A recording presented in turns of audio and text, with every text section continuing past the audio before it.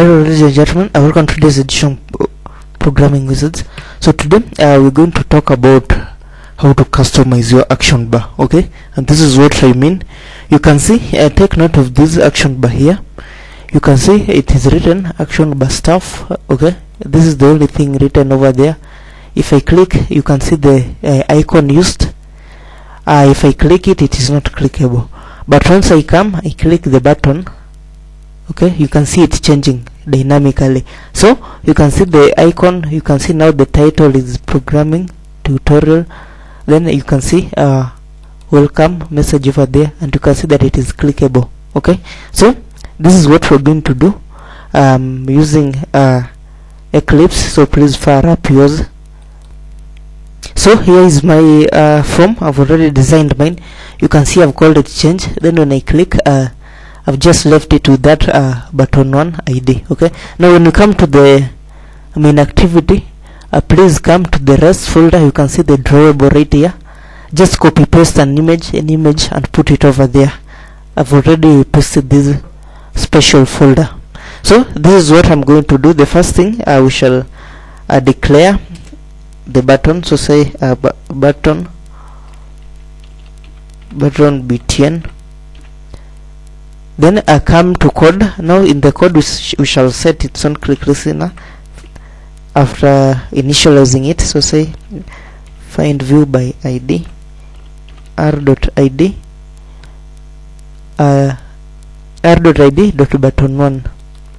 Then of course we cast it to button. After that one we shall set its on click listener. So say button dot set on click listener new view dot on click listener. Then inside here the first thing that we shall do is that we shall enable the tap on the button. We shall make it clickable. Okay, so make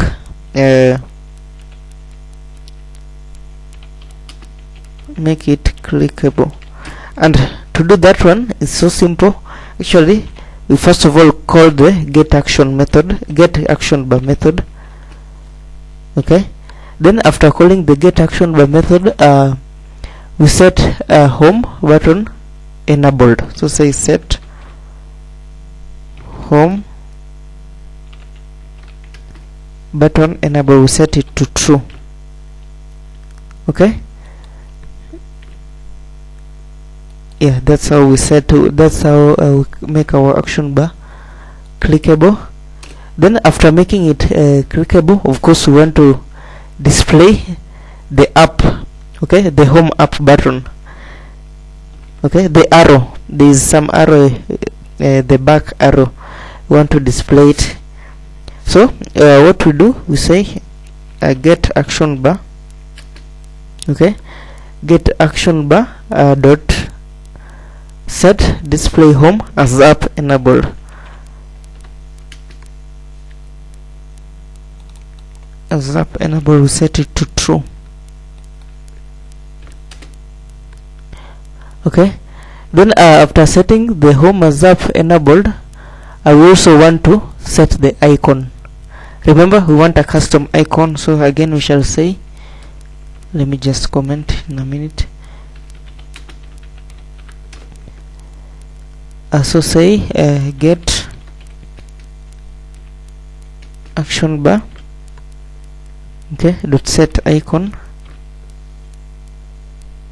Then we pass the ID of the icon r.drawable.special folder.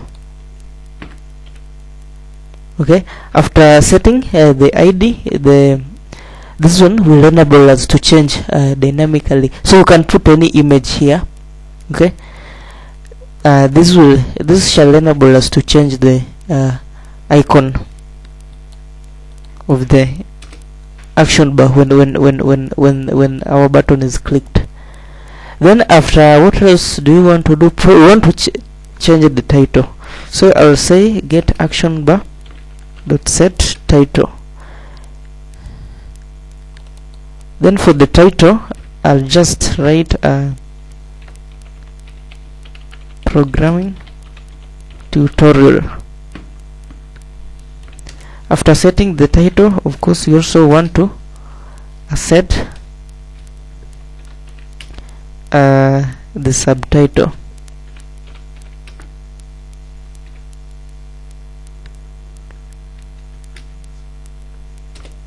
Now this subtitle, I shall just say welcome. Okay, and guys, that's how we change. Let's put this one over here. Now when I run, let's wait and see. So guys, here is our app. Okay, you can see it's just static. I click the button. Okay, you can now see it is changing. You can see the folder, the title, the subtitle. You can see the back arrow. Okay, the home as up arrow just beside this one. So guys, hope you've enjoyed the tutorial. Please, if you have like this video, comment on it, subscribe to this channel, share it with your friends, and please take care. See you next time.